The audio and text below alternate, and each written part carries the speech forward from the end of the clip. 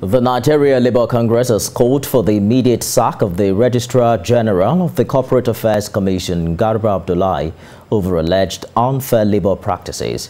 It began a 3-day picketing exercise at the corporate headquarters of the commission in Abuja. Joke Adisa was there.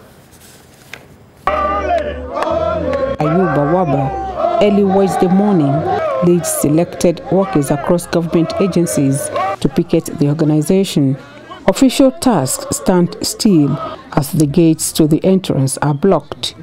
The NLC resolved to embark on a 3-day picketing exercise to drive home its demands for justice for its members. We are here to defend the workers' rights. Once you sign an agreement, you must respect it.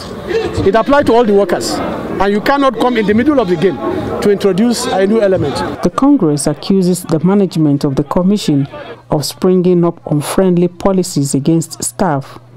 Among the allegations leveled against the Garba Abubakar-led management are stalled workers' promotion, fumigation of the office at a bogus sum of 35 million naira, painting of the Zone 5 Annex office for 25 million naira, transfer of married women to outstations, and victimization of labor leaders. It's not a fight between NLC and TUC. The secretary came to my office. We told him it's not about fight about membership. It's about the right of the workers.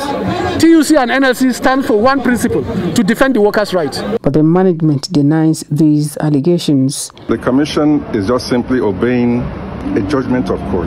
And that judgment simply states that OPTA is a junior staff union. But a twist is added to the protest as TUC members under the auspices of the Senior Staff Association of Statutory Corporation and Government-Owned Companies accuse NLC of poaching its members, contrary to court judgments. NLC and TUC and SASGOG, we are not supposed to have issues among ourselves. They should maintain their lane. They can only opt out that they are fighting for junior staff.